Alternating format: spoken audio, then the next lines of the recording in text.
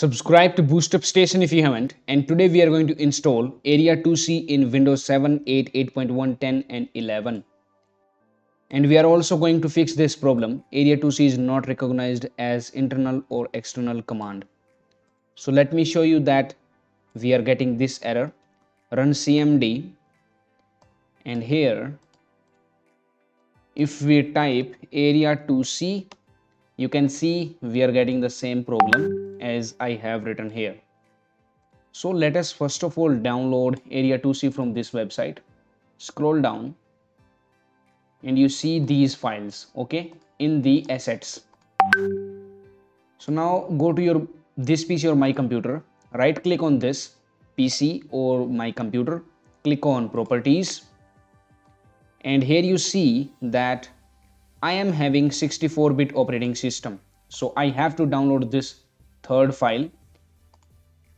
If in your case it is 86 or 32-bit, you have to download the second file. So I am going to download third because mine is 64-bit and it is downloading. After downloading, double click on it to open it up. Now open this folder, and here you have this Aria2c.exe file. Now go to C drive and right click new folder, create a new folder named as Aria2 and press enter. So here we have the folder Aria2, open it up and extract this file into this folder Aria2c.exe. Now in the properties that we have opened earlier, click on Advanced System Settings. Click on Environment Variables.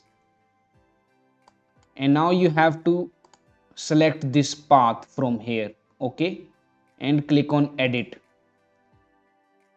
Now click on New, and here you have to paste this path from here.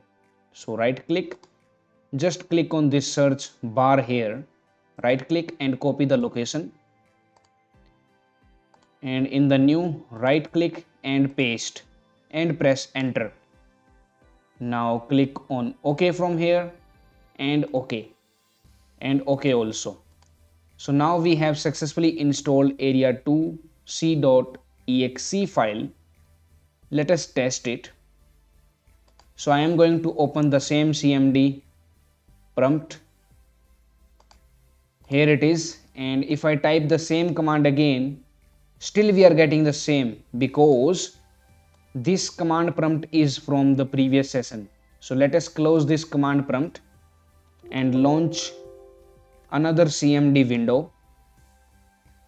And now if we type Aria2c, you can see that we are getting it as installed. So type -v at the back and you will get the version 1.36.0. and it is the same as we downloaded. So now whenever you want to upgrade or downgrade the version, I mean update or downgrade, just download the file from here and replace this Aria2c.exe file with the newer or the older one, and it will be automatically updated or downgraded. So we have successfully installed Aria2c and fixed this problem. Now please subscribe to BoostUpStation, and that's it for now. Thank you for watching. Now it's time to discover more. Simply click on the screen to subscribe to our channel and watch another video to discover more.